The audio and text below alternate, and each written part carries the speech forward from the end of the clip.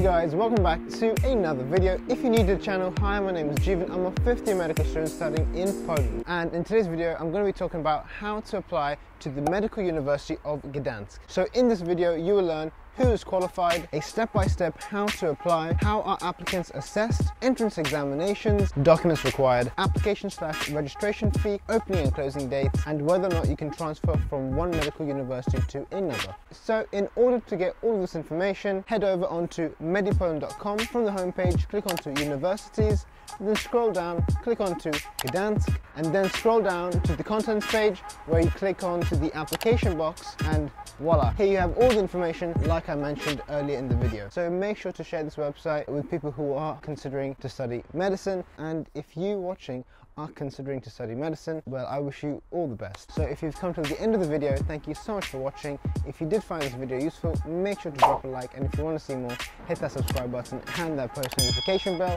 and I'll see you in the next video. Peace.